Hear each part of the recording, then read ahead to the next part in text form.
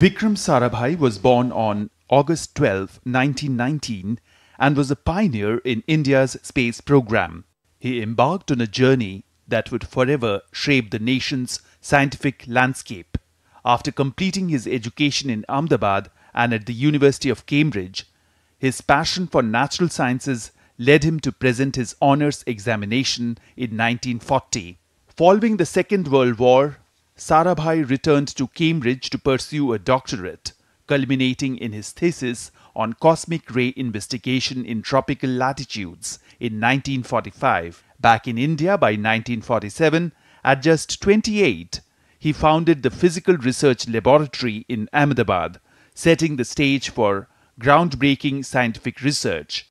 He also established the Indian National Committee for Space Research, which later evolved into the Indian Space Research Organisation, ISRO. Under his visionary leadership, India launched its first satellite, Aryabhat, in 1975, marking a significant milestone in the country's space journey.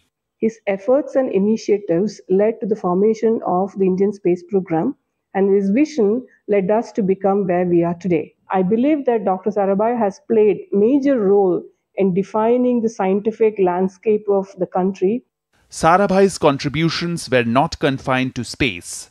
He played a pivotal role in founding the Indian Institute of Management in Ahmedabad in 1962, recognizing the need for advanced management education. His commitment to science education also led to the creation of the Vikram Sarabhai Community Science Centre in 1956. Internationally, Sarabhai fostered collaborations, notably with NASA, leading to the Satellite Instructional Television Experiment in 1975, which revolutionized communication in India. His vision also included India's nuclear program, establishing the first rocket launch station at Thumba in 1963.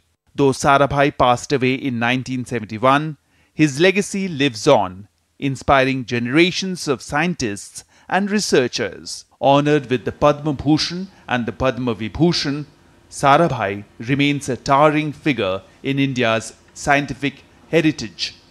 Tapas Bhattacharya's report, DD India.